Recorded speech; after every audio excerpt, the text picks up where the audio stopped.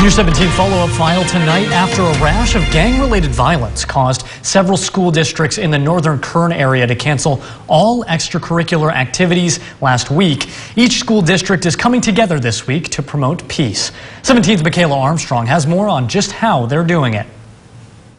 School activities canceled, games canceled, all due to an increase in gang-related violence near school districts in North Kern County, including Delano, Wasco, and McFarland last week. With the threat of gang violence casting a dark shadow on fall activities such as football, and an effort to promote peace, two teams came together Friday morning ahead of their homecoming game for a unifying spirit of solidarity breakfast. A breakfast McFarland High School early college principal Dario Diaz says helps this community move forward. We know what's been happening in the community, and so we wanted to find a way to make something that's bad good.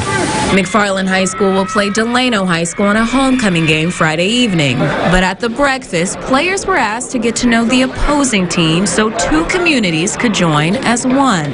So you need to go introduce yourself to 10 new people, tell them your name. A sight, Delano head coach Frank Gonzalez says, that could set an example. Sports is a microcosm for life. It teaches a lot of life lessons.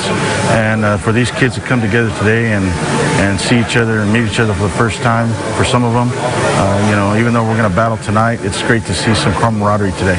And all it took was the first meal of the day. We just found it just absolutely necessary to start the day off with a breaking of bread, and letting them know what the battle of life is, and that's just not a game. This breakfast is just a symbol of what could be, which is a unified cities against violence. With hopes that this is the start to more unity. Michaela Armstrong, 17 News.